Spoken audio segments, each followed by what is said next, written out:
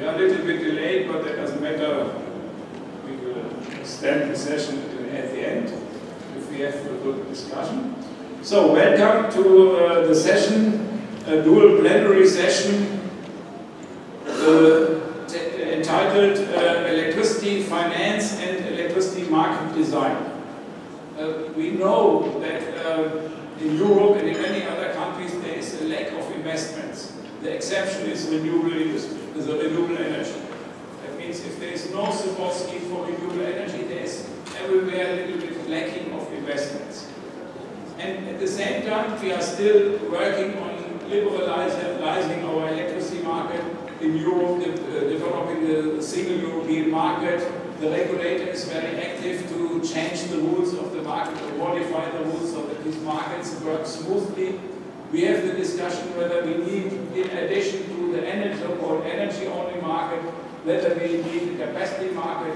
And finally, the European Commission has invited the member states to change from the fixed for the support of renewable energy fixed feed-in tariff system to a bonus system and even to an option system. So that means the support of renewable energy may change very significantly. And all this has, of course, consequences on how to finance energy investments. And I hope we will be able to clarify a little bit the relations between the regulation, both in the field of energy market as well as in the field of renewable energy and finance. And for this, I think we have a very distinguished speaker. Our first speaker will be Professor Lars Bergman. He is from the Stockholm School of Economics in Sweden. He was some years ago president of the IAEE. Second speaker will be Christophe Bonnery. He is director from our platinum sponsor ERDF, that is the French Electricity Grid Society, and he is the president of the French affiliate of the IAEE. And last but not least, we have Ms. Silvia Kreibiehl. She is from the Frankfurt School of Finance in Germany and works for the United Nations Environment Program Collaborating Center for Climate and Sustainable Energy. And this Frankfurt School of Energy produces an annual report about financing energy investment. So she brings the perspective of the finance industry in our round. So let us start with the discussion. And our first speaker is Professor Lars Bergman.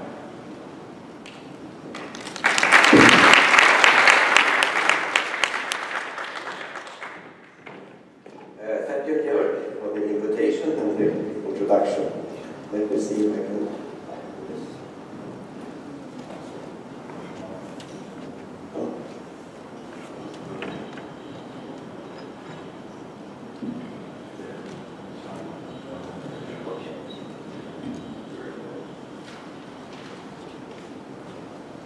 Thank you very much. So, where you can see here a little bit of Stockholm, actually. I will end with a picture of the school.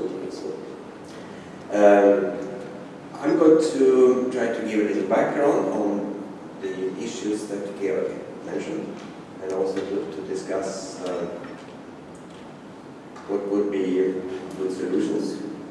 Also, I will touch upon the very important, but rather seldom discussed, connection between the electricity market, the electricity industry, and the finance sector. So, let me start with a little bit of history. As most of you know, but the whole process in Europe of electricity market reform started in the early 90s with England and Wales and Norway as the very first starters. There is a strong IAEE connection here because in Norway, Professor who might be in the room actually, and former past president of IAEE, was very instrumental in developing what later became to know the Nordic model. And also I think in England and Wales, David Newberry, also past president, but also Richard Green, who is very active in the association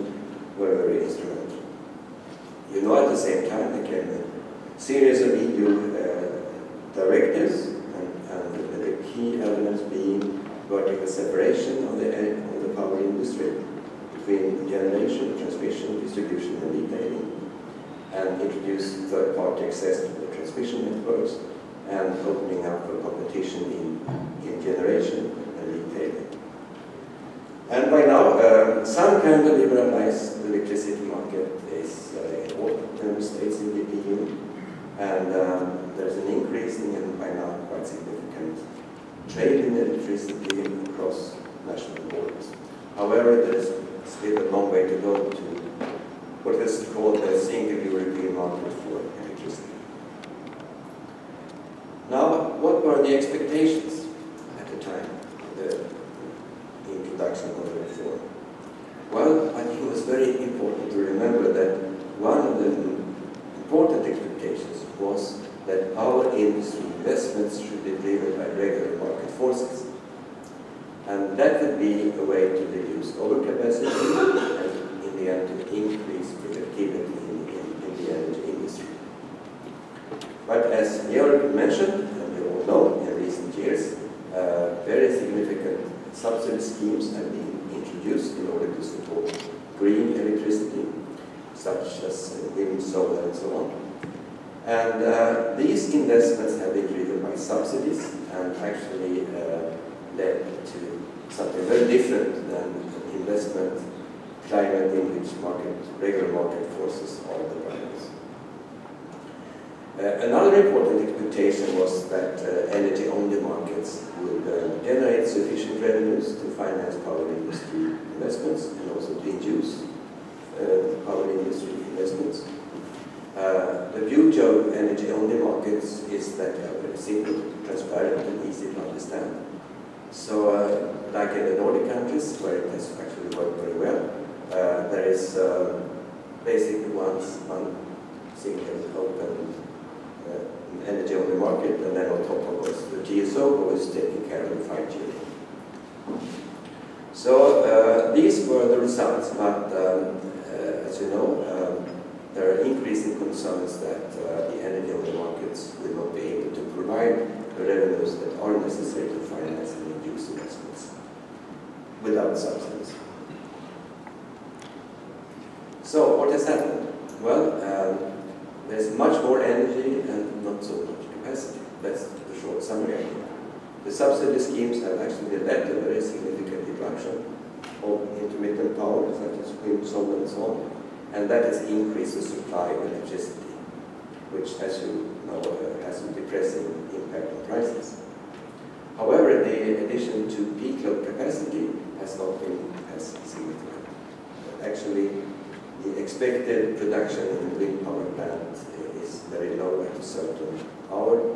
And at least in the northern part of Sweden or in Europe, we know that the days when it's very cold, it doesn't blow at all. So there is a problem with capacity, and which means that power systems, although we think of them as some has been becoming more and more dependent on renewable sources, we still need to have conventional power to provide the necessary peak capacity.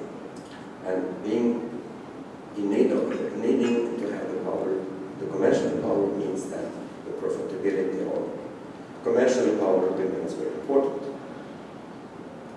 So, what happens with prices and revenues in this new environment? Well, one very important feature of wind and solar is that the marginal cost when there is wind and sun is actually zero, or very close to zero.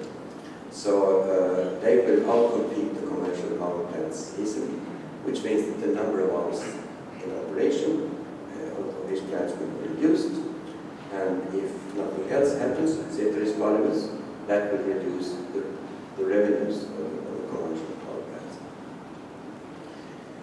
On the other hand, the conventional power plants will produce during periods when there is no or very little intermittent power, which means that prices are likely to be higher than. So the net effect on revenues depends on the number of how much intermittent power we will have, and thus how many hours of operation there will be in conventional power, and on the other hand also the prices during periods of low wind and solar power output. However, in most countries, or in all countries I know about, there are caps on electricity prices, so that the fewer hours of operation will not necessarily fully compensate for high periodically high prices. Actually, there will be cap, and the result is that it's very likely that with a lot of intermittent power in the system, revenues will be reduced. And as a result, the probability that peak capacity will be insufficient increases. And this is really the missing money problem, where how can you get the incentives and the finance to build peak capacity, to maintain peak capacity in an environment where market prices are very low, but still we need a lot of dispatchable power. So, how can you solve this missing money problem? Well, there is a run or rush towards capacity markets now, and I think it's good, at least for an economist, to think for a second about what we would call the first best solution possible. And so that may seem to be to abolish the price caps so that peak capacity units can earn a lot of money during short periods. However, there is a very unique feature of electricity markets, and that is that customers in general do not observe and do not react on prices in real time.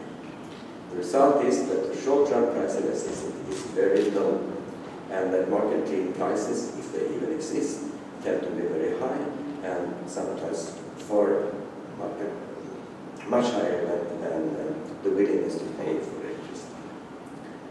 So the first best solution does not seem to be feasible. However, in the future, with more technology, more advanced technology, it might be possible for customers to actually observe and react on prices in real time, and then much of this missing money problem might disappear. It also has a special issue about price volatility, which I'll come back to later.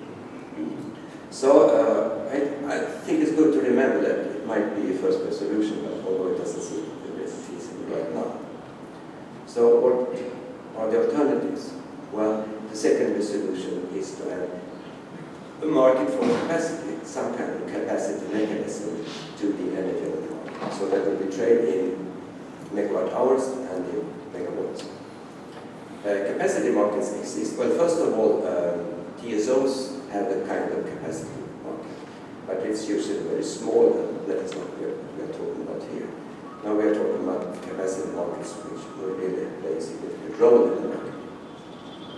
And they do exist. There is a very good article in a fairly recent issue on the EEP, summarizing the experiences in the US from Bergman or from the existing capacity markets.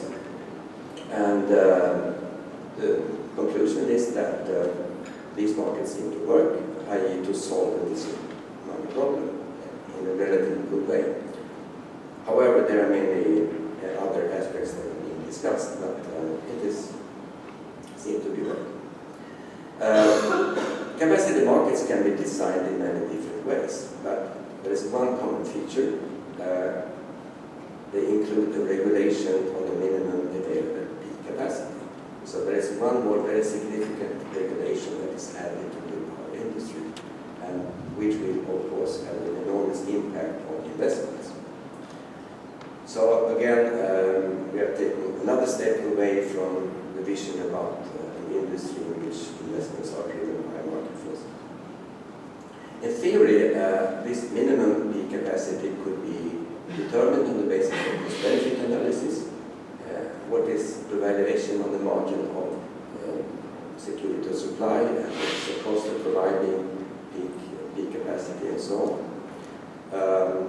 I haven't seen an example of that in practice, but rather technical standards and perhaps slightly political ideas are also playing a role in determining how much minimum capacity we believe in. And that is the real driver then of the capacity there are many issues related to capacity markets. One is, what I already touched upon, the user side has to be incorporated. Because if you only have the producer side, it is very likely that the cost of maintaining security of supply will be pretty high. And in the countries such as Sweden, we have a large number of households with electrical heating, and switching off electrical heating for an hour or two doesn't matter. So there is an enormous resource in low-cost reductions of capacity demand, and somehow one needs to find ways of incorporating the market. Also, if every country goes their own way, I think that the realization of the single European market will be a lot more complicated. There is another aspect of intermittent power, which I will touch upon in my last 3 minutes here, and that is that you will have more stochastic factors on the supply side, and that will probably add to price volatility. However, price volatility has been around in the electricity market all the time, and so it's very important to find ways of hedging these price risks. And this is where the financial markets come in. It would be very costly for producers and consumers to be directly exposed to volatile prices. And the role of financial markets is exactly to provide insurance against that. And a key factor here is the design of the financial instruments. And then I'll take just one example in the Nordic countries, and also show that connection between the electricity market and the financial regulation. So in Sweden, or the Nordic area, which is quite a big electricity market, around 40 terawatt-hours per year. Nord Pool, or the Nord Pool spot, is the common spot market, where more than 80% of the electricity produced is sold. There is a lot of trade with financial contracts at the Nasdaq UNEP, and about 95% of all the power trading is being reported and cleared with the Nasdaq UNEP clearing. And the market consists of fundamental members, that is producers, basically, and consumers of electricity, but also financial institutions of electricity. Bank guarantees are very important here, because they have an instrument here called the DS future contract, where not fully backed bank guarantee works as a collateral. So the power companies do not have to put up a lot of financial assets to fully back these guarantees. And this is a key reason for the success and the high liquidity of the Nordic market. And that has reduced the cost of hedging the price risks. Now, following on the bank crisis, there are lots of new financial regulations coming, and one of them means or implies that it will not anymore be possible to have these not fully backed bank guarantees. And the result will be that the market will be much less liquid, and the cost of price risk hedging will increase. The power companies, the TSOs, and the financial regulators in the Nordic countries are really trying to fight this, but not so successful so far. Okay, I see I'm finished. I just wanted to mention that. Thank you very much, and you can enjoy a picture of the Stockholm School of Economics. Thank you very much.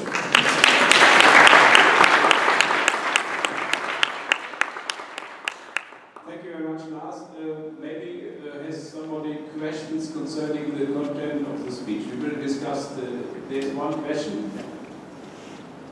Like shout? Yeah. The microphone is coming. You said the example of Nordic countries and the markets coupling between them is a really good example for it. As I know, the congestion between the countries on the Nordic markets, the congestion between the countries at the markets, at the Nordic markets are very low. Do you think that another example can happen with medium congestion or more congestion between the countries? Can you repeat the final part? I didn't hear. Okay. There is a mic there. Okay, the question that I ask is, you said Nordic countries is a very good example for market coupling between the countries. But as I know, the congestion between those countries, I'm talking about the transmission lines, is very low. So it's very easy to couple those countries. Do you think that another example with a much more higher congestion or medium congestion can happen with the same satisfied results? I don't think so really. I think, as you said, there is a lot of transmission capacity between the countries, which means that a very significant part of the time the price is the same in the whole area or close to the same. So producers and maybe consumers cannot really expect prices to differ very much. There are periods, yes, but this is very much runs in the market, and that helps a lot, of course. And also, of course, with all the hydropower machines. So one shouldn't take the Nordic examples as a proof that liberalized electricity markets can work perfectly everywhere. I think it's much more complicated with more congestions and less hydropower. Okay, thank you very much. We should restrict our questions now on understanding the content we will discuss later. But I think there is no question. Understanding question? Yes, there is one.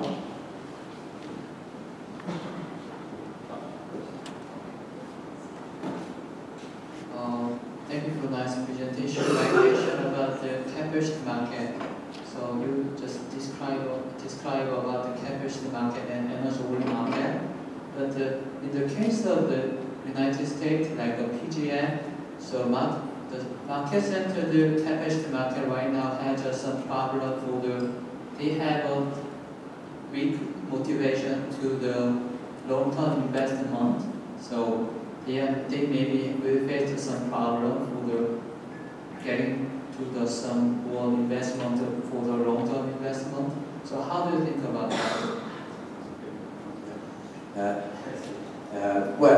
The article in EU that I mentioned, when they say that this has worked pretty well, they also pointed out that one of the reasons for that is that it has been quite a lot of overcapacity, and there is a question, of course, about what will happen in the future when the capacity markets actually induce the investments for the long term. I don't have a very good answer right now on that, but that's a big question. Okay, I will third question.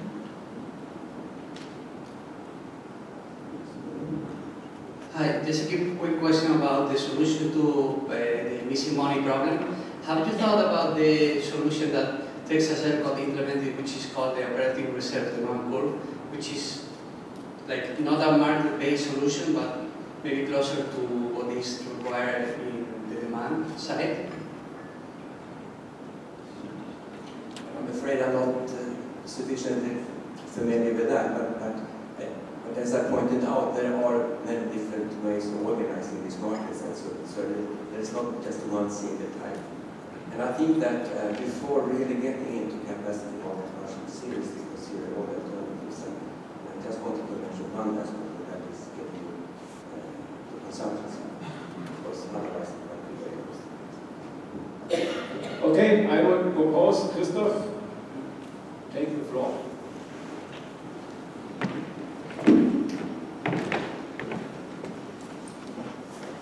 I have no slides, so we have this nice picture to think about.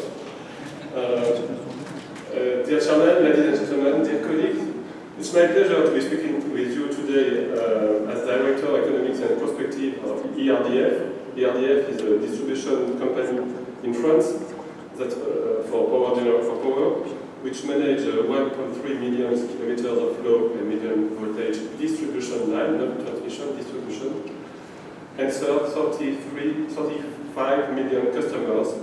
But I am also speaking as an economist and also as president of the French Association for Energy Economics. I would like to make a first comment, personal comment, which is that I consider that the global debate about the necessary energy transition should bring us rapidly to an awareness of the need for decarbonized model. For that reason, I slightly differ from what has been discussed this morning. consider that CO2 emissions could be a problem for the rest of the world. This is my point of view, personal point of view. And if we may really want to avoid the irresistible effect of global warming, we must urgently better use fossil energy sources, reduce the systematic strategy of exhausting the traditional reserve of our subsoil, and better manage our green assets by favoring decarbonized economies, the use of energy, of renewable sources, investment in projects linked to efficiency, energy efficiency, and for sure, by giving a price to the CO2 emission avoided. Without a global price for CO2, how can we dream of reproducing both energy supply and demand? Consideration of a global valuation for CO2 is required. This will be one of the major issues of the climate conference that France will host in Paris during December 2015, which appeared to be one of the latest gatherings to influence the internal march of national egos. But having said that, this afternoon, I would like to return to a most frequently forgotten aspect of the energy debates, the pivotal roles of energy networks, which are not passive structures for conveying gas and electricity flows, but are contributing first and foremost to the change in progress, because on the supply side, they enable production facility to be optimized, while on the demand side, they are connecting citizens which have the potential to become major players in the energy transition. I would like just to remind you something which is already often forgotten, which is, if you look at the power generation cost in Europe, you have 3/3. One is generation, one is transmission and distribution, and the third one is tax. If you remove tax, you have 50% power generation, 50% T&D. And when you have debates, people are always forgetting T&D and focusing a lot on the generation and not enough on T&D. And in T&D, distribution share is 2/3. So we are just forgetting 2/3 of the debate. So for that reason, I need to give you my position and remind what is the history. In Europe, the network were constructed in the beginning of the 20th century to support industrialization and create links between different European regions. Over time, they have been able to adapt, to increase in the city and develop. And just after the Second World War, the countries had a dream to interconnect countries between Europe. And today, there are 34 interconnected European states, from Turkey to Morocco, which is enabling us to share electricity supply and demand and to avoid major blackouts. The large interconnected network is now a tremendous utility at a time where the resources in Europe are diverging between countries. Germany and Austria, which are giving up nuclear power, while other countries like France and Great Britain, which are confirming their interest in it. Except hydro and biomass, the more renewable energy sources are used in a given country, the more the problem of intermittent supply and power outage, and hence the need to rely on conventional sources to generate the missing energy. In fact, renewable energy sources profoundly set up the system equilibrium because their production is scattered and the energy is injected directly in the distribution network, which is something new for us. The network is becoming bidirectional, which is a considerable challenge. Traditionally, the distribution network were designed to transport electricity in one direction, from the generation connected to the distribution system to the customer at the end point of the network. But with solar panels on residential rooftops and wind turbines integrated in industrial sites, customers are increasingly generating electricity themselves. They are becoming prosumer. They are moving from the end point to the center of the new value chain. Indeed, EU's policies have encouraged the development of decentralized electricity generation, of electrical vehicles, of electrical demand. These changes have given the DSO, distribution system operators, the opportunity to rethink the traditional system operation and reflect on how to best develop and operate Europe's distribution networks with a view to the future at the same time. So all of Europe has entered the transition phase, which is in energy system something completely new, which will be three challenges: being more energy efficient, being more intelligent, and also to be more economical in CO2. All these challenges are requiring money and financing. This is why we need to have a stable regulatory framework. The European Union has set up targets. We know them: 40% of CO2 reduction, 25% nuclear renewable share, and 27% energy efficiency. For France, you know, the new energy transition law is going to be implemented, which is proposing strong targets: 40% CO2 emission reduction by 2030, which is a big challenge for given our current mix. We plan also to lessen the fossil energy share by 30% in 2030.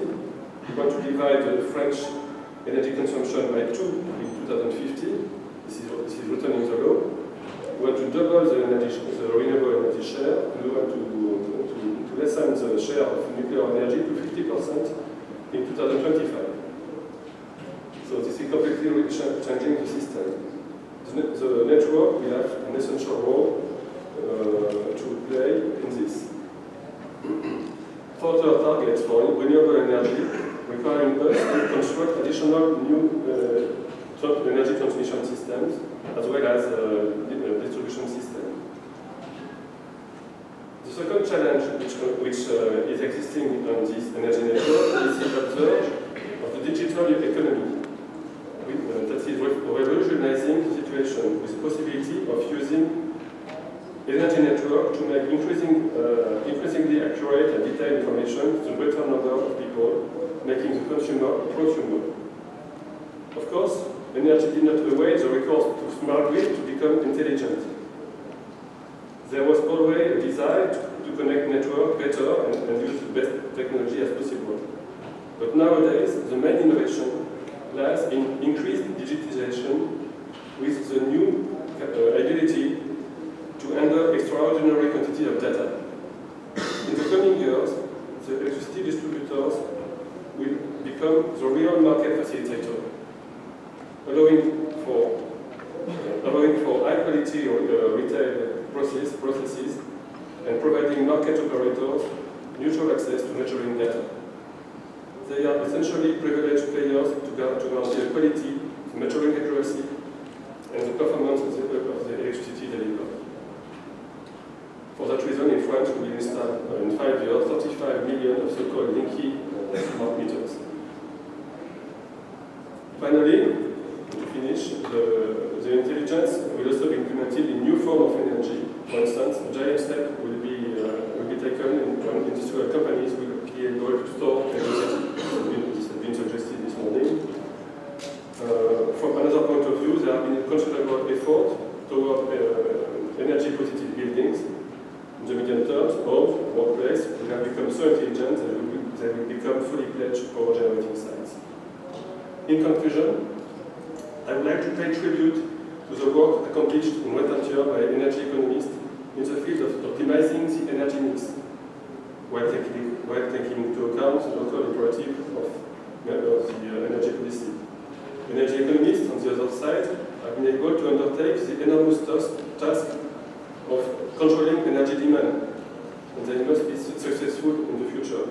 But my message today, as a distribution company, is to call upon energy economists to focus on the role of distribution networks, which I remember to you is nearly half of the cost of electricity. I will even go as far as why not consider the energy system in another way.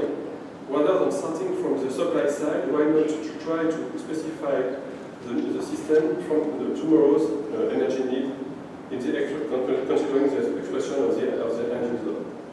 Rather than considering the electricity network as a simple adjustment variable between supply and demand, should not be considered as key resource, still greatly underestimated in the success of energy transitions. I will be pleased to discuss that with you and during this discussion this coming. Thank you very much.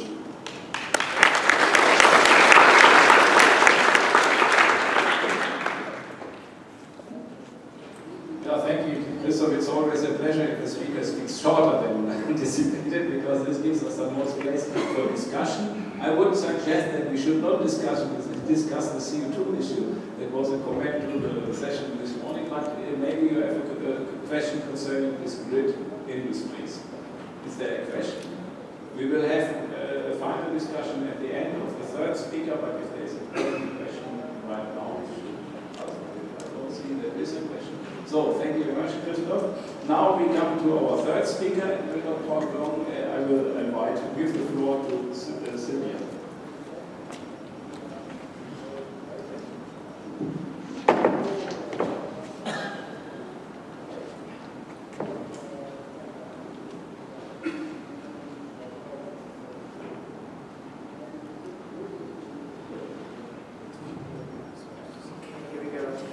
So thank you very much, and it's a great pleasure for me to speak here today about renewable energy finance. As I've been introduced, I'm the head of the Frankfurt School Collaborating Center for Climate and Renewable Energy Finance.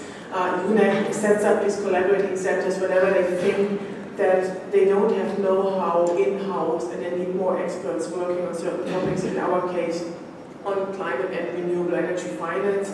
It's a joint venture between UNEP and the Frankfurt School of Finance and Management, and we are also supported by the German Federal Ministry for the Environment. We are think and do things, so we provide research reports like those, but we also implement projects in the field, and I think that's very important, in particular for our role as a political consultant, to bring together our policy know-how, but also the reality on the ground.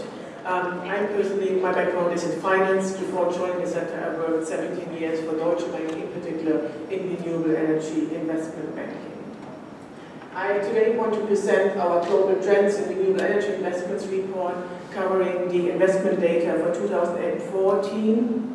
This is a report which is prepared on a yearly basis in cooperation with Bloomberg and the United Nations Environment Program. You might ask why Bloomberg. This is simply because they have all the data. When I was a banker, the first thing after closing a deal was sending the deal sheet to Bloomberg. So we are extremely happy that we can use their data for this report. It's most likely does not cover 100% of all investments made, but it's the best source of data you will currently find on a global basis. The report analyzes the investment volumes. It does not want to interpret the results too heavily. This is done in a second step, but the report really wants to provide a basis for discussion. I think this is also what we need today. And the first thing I want to show you is the global investments since 2004, 2014. You see that 2014 has been a relatively good year. We were also happy that we have good news coming to the market this year after two extremely difficult years. $270 billion have been invested in renewables in 2014 after 2 years of decreasing investment volumes. So now we have to be careful. Decreasing investment volumes, and we only measure US dollar here, can have a positive or negative effect. The first one is the price effect, and this has driven also the reductions in 2012 and 2013. Solar prices came down significantly. It's a very positive learning curve effect, but on the other hand, we also see reduced investment volumes because of lacking regulatory support and lacking willingness of investors to deploy capital. So we always have to be careful when we talk about decreasing volumes. Is it good or bad? We definitely need more, and that's the reason why we are happy that investment volumes increased in 2014.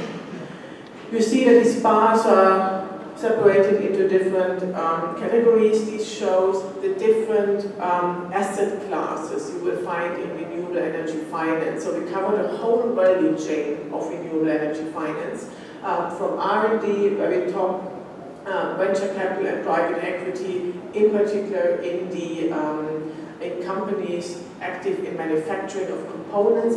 And then you see the green part, and this is actually the deployment of technology and the creation of new capacity in the market. You see the small distributed capacity. This is everything below 1 megawatt, in particular rooftop solar systems. And then the dark green, that's asset finance, so utility scale renewable energy power plants. 2014, positive effect is primarily driven by the solar boom in China and Japan. I will show you some figures on that later on. $75 billion invested, and we also see a strong increase of offshore wind power investments in Europe with 90 billion, and these help to increase the overall investment volumes. In total, 95 gigawatts of solar and wind have been installed in 2015. It's significant up from last year where we only had 74 gigawatts installed. Yeah, so again, it shows that the technology costs came down, but also more attractive now for investors to invest. Quick outlook on 2015. 2015 had a very difficult start with regulatory uncertainty in the US and UK. We nevertheless assume that investment volumes will go up again in the course of this year. This is a chart which is really impressive from the perspective of developing countries, although you have to be a bit careful with the definition. It breaks down the global investment volumes, which we have seen on the previous slide, into developing countries and developed countries. So dark green is developed, light green developing countries, and you see this strong positive trend in the developing countries. Last year up by 36% to 131 billion. Developed countries nearly flat, 3% up. Now we have to be a bit careful, and most likely this chart won't be included in our next year's report, because I think the world is no longer north and south, developing and developed. When you analyze the volume for the developing countries, you see that China is responsible for 63% of the investment volume. So it's not the least developed countries where the volume is coming from. It's China driving this market with 83 billion in 2003. We are very positive about this 25%. You see this light blue one. We see a number of countries coming to that range of 1 billion plus investments. Last year, surprisingly, Indonesia, Chile, maybe not that a surprise, Mexico and Kenya. And then in the range between $500 million and $1 billion, Jordan, Uruguay, Panama, Philippines and Myanmar. So we see that also in smaller economies, regulatory support can trigger significant investments in renewable energy. Here again, the breakdown by region. China leading the highest volume as last year. They have been ranked 2 in 2012, and now for 2 years #1. This year up 40%, in particular by small distributed power in solar. Europe, the peak investment volume in Europe was 115 billion back in 2011. Now we are at 58. This is a massive reduction. Europe is driven by these mega transactions. In the 78 billion, there are 7 transactions bigger than 1 billion. These are these big offshore wind parks. The biggest one accounts for nearly 4 billion. It's a 600 megawatt Gemini offshore wind farm in the Netherlands. The US is also significantly down. Peak year was again 2011 with 43 billion. It includes this year a couple of yieldco IPOs, and maybe we have the opportunity to have a discussion about these yieldcos. Yieldcos are listed equity, listed shares, and the capital is used to run and to invest in solar or wind farms. Interestingly is that $1 out of 3 is in the meantime invested in Asia. This is again a breakdown by country now, from the region to the country. I don't want to go through the individual countries, but what you see is this the difference between light green and dark green, and this split, and you see the different strategies of the country approaching renewable energies. China has traditionally focused on utility-scale renewable energy power plants, only recently implemented a fit for rooftop systems in solar. This is the small light green component. Japan traditionally came from small rooftop systems. The different strategies to integrate renewable energies. What is a surprise and a positive one is South Africa, and I hope that we will have some time to talk about enabling environments and what is needed for investors to deploy capital.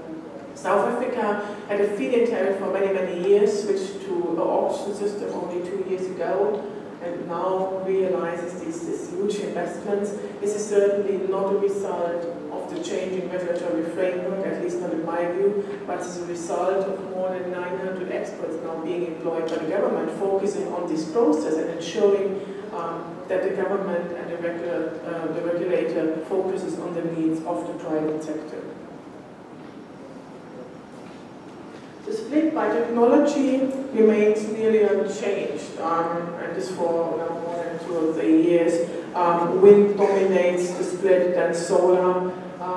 I have to mention that our report excludes large hydro, so power plants above 50 megawatts are excluded. If we would include large hydro, they would come in rent-free with 15 to 20 gigawatt, approximately $30 billion invested. On the right-hand side, you see the growth in the different technologies. Again, small distributed capacity is only relevant for solar power, below 1 megawatt, nothing, maybe a bit in hydro, but also only very few transactions. For solar, the leading players are Japan with 28 billion in rooftop systems, US with 13, and then China with 8. So a total of approximately 74 billion in small systems. In the past, Germany has been leading in this analysis. Now China is #1. But this is now an interesting analysis when we talk about renewable energy integration in the overall electricity mix. It compares or it analyzes the renewable energy power generation as a percentage of the total electricity mix. And if you have a look at the blue line, 48% of new generation came from renewables in the last year. Yeah. So renewable energy generation is no longer a niche market, it's mainstream. The message is a bit more negative when we talk about the total installed capacity, not a newly installed capacity. This is the light green one, only 15%. And when we talk about output, we are at 9%. This is because of the lower capacity factors. Yeah? So while I think the momentum is there and we are no longer a niche, there is still a very, very long way to go to replace the existing brown generation assets. This analysis underpins the previous slide. It shows the renewable power investment compared to cross-fossil fuel power investments, again in dollars. You see that the fossil fuel came in at approximately 290, the renewable energy slightly below that, but if we would now exclude the replacement capex for fossil fuel, fossil new investments only came in at 132, so way below the new renewable energy investments, and again, this is for us a very, very positive message. We want to focus in this session on financing, and is the private sector ready to finance renewable energy? Here, a chart on green bonds. I think this is a very positive development. One new instrument which came to the market to ensure that private sector capital can be deployed, taking into account investor preferences in the private sector, but also ensuring and it can satisfy the needs and the financing demand. It can bridge investor preferences and finance demand.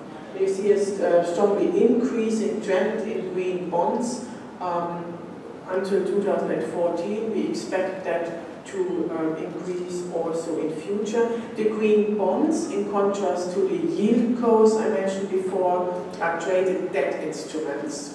Yeah? yield codes are equity instruments. Both instruments offer one major advantage to institutional investors, and that's liquidity. Both instruments are traded, and the capital intensity of renewables and the fact that it's normally illiquid is one of the major barriers for institutional investors to deploy capital. Those two instruments help to overcome this barrier. For us, as a research institution, it will be extremely interesting to have a look how the pricing will develop of such funds. Yeah? In the past, you see that the supranational sovereign agency issuance, they dominate, so it's the World Bank, the KfWs of the world issuing those bonds. We also have seen a stronger volume of corporate issuance in last year. In the light green part, there is, for example, a Toyota 1 billion issuance to refinance electric vehicle leases. It will be now interesting to see whether in future Toyota can achieve lower financing costs for green bonds than for the traditional ones. This is a major focus area of our research. It's not that easy, given that the structures are not always similar. Some of the bonds, they promise the investors that we use the money in a way that it's green, so we allocate it to green financing needs, but the cash flows, the repayment depends still on the corporate credit worthiness. Others are ring-fenced, so you can really ensure that the investor in green bonds also benefits only from the green cash flows. This is something which will develop over the next years, and certainly there will also better standards be in place then. So summarizing our 2014's findings, it's still not an easy message when it comes to summarizing renewable energy development on a global basis. We see very, very different trends, a mix of old and new barriers. The old one is certainly that policy uncertainty makes it extremely difficult for investors to deploy capital.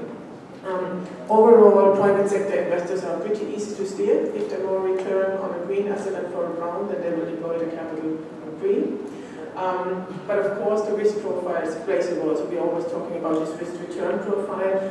And while the renewables became cost competitive in most cases, they still need some regulatory support to ensure or to ensure stability for the investors and to mitigate this risk resulting from the capital intensity of assets. The second, of course, also it's easier to integrate renewables if you have 5% renewables in your grid than 25%.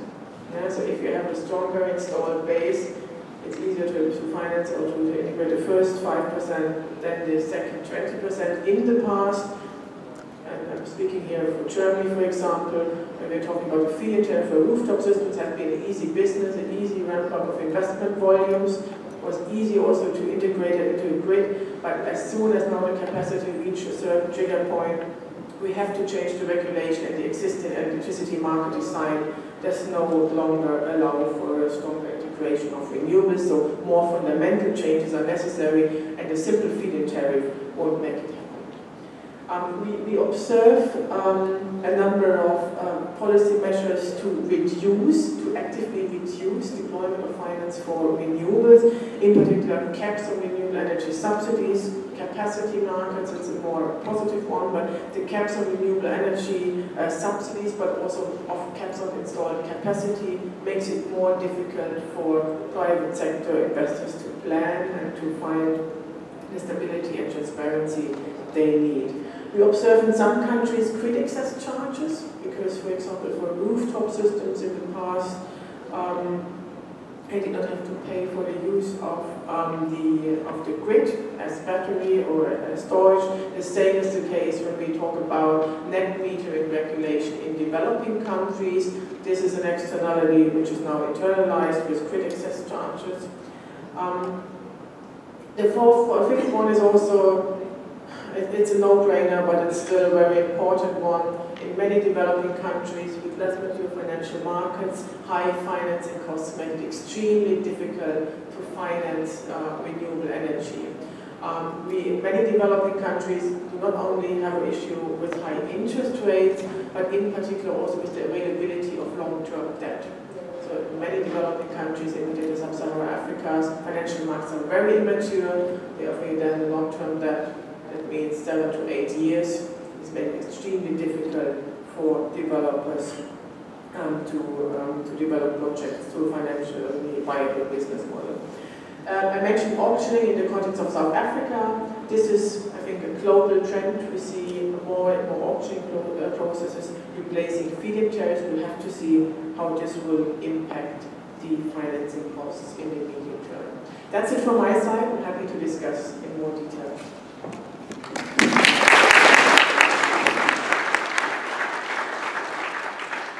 Thank you, Silvia. You gave us a large number of data and figures. Questions on that? Yes, please.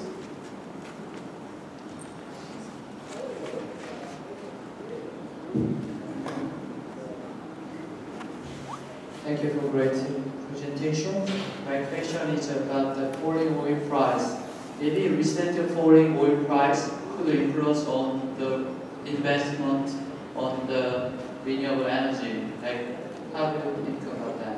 Yeah, the oil price is something which definitely reduces the investor confidence in renewables, but it's only an indirect effect. So in most of the countries, we do not have a direct competition between diesel produced or diesel-based electricity and renewable energy. We have that in some countries in Africa where we have regional grids which really burn diesel.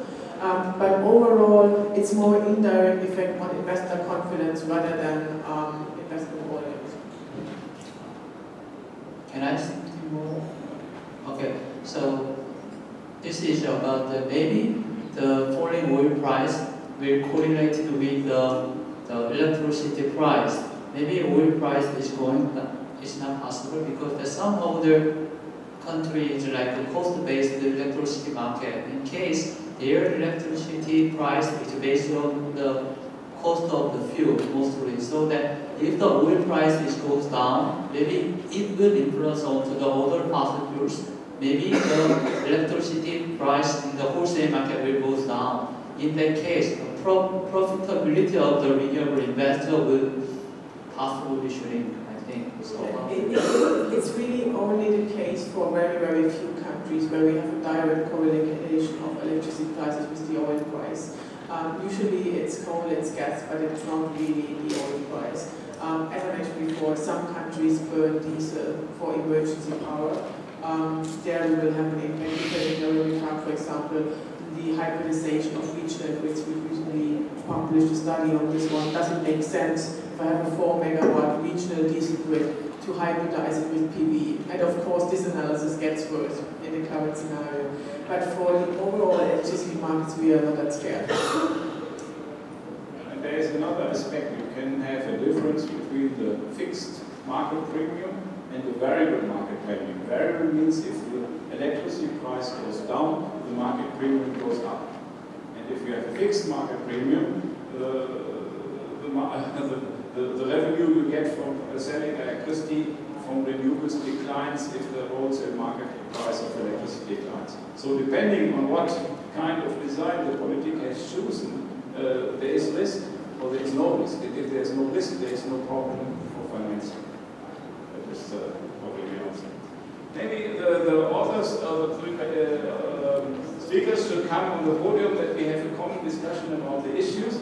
And I would like to start with this with a small summary of what has been said.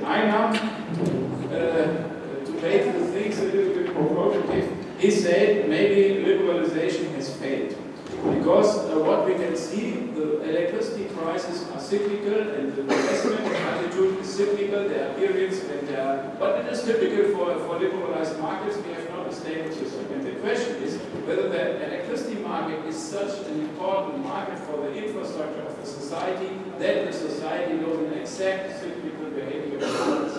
This, of course, has also to do with financing. The question